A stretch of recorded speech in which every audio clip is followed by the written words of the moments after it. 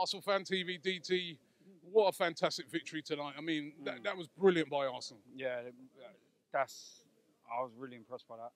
First 20 minutes, I was a little worried, but we sized them up. That's what we were doing. We're sizing them up and saying, right, what you got? And apart from the De Bruyne incident, I mean, it was a moment at the sort of start of the game where De Bruyne was through, and you were like, oh, he just missed the post, and then after that, go up the other end. What a goal by Theo Walcott! Oh, unbelievable. But we took over and we controlled the game, and 2-1 isn't a fair reflection on the way the game was. We was hanging on towards the end, and I was just like, oh no. But really, it was so easy. In that second half, the chances Ramsey had, and I'm going to call him by his real name, Joel Campbell. Do you know what I mean? He shut me up.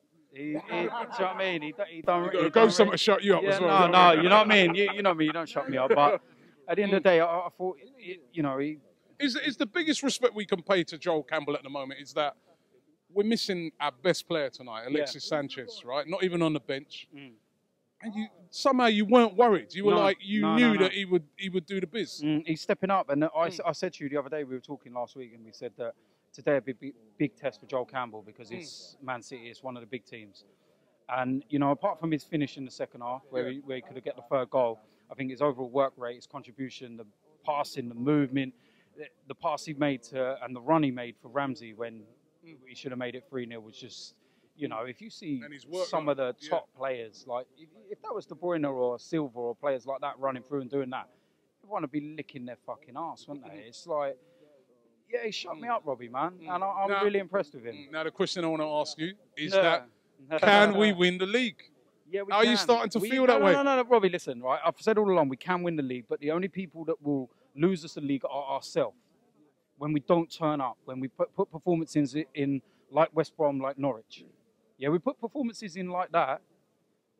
Well, performances like that are going to happen throughout the season. You're going to get, you're going to get the odd game with the intensity. But to how you're seeing the team playing at the moment, with, had a lot of injuries, players that have come in, are you starting to say to yourself, you know what, this could be it, this could be the year? Yeah, I'm starting to believe. I'm not getting my hopes up yet. I know it's Christmas and I want to treat myself, but I'm still kind of like, come on. We're doing all the right things at the minute, Robbie. That's give us a bit of breathing space from Man City now. That's give us a nice bit of breathing space from fourth, but the last of the fourth place. It's about 9 points we're ahead of the shit from down the road. So, we're going about our business. I wish Leicester would piss off now.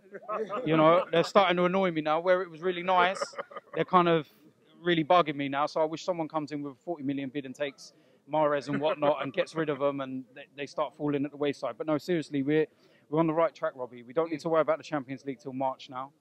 We've got a nice, easy game against Barcelona. So, let's just take it one game at a time. It's Southampton next, man. Southampton next, and then Bournemouth, and we'll see where we are come 38 games in May, man. And I'm praying. So, but I enjoyed it today, man. It was nice to be here again. It is well. With Joseph, It is well with Joseph. I am devastated, but I am very happy. David, banana. But he has been sacked. I told that man to call me, and he refused.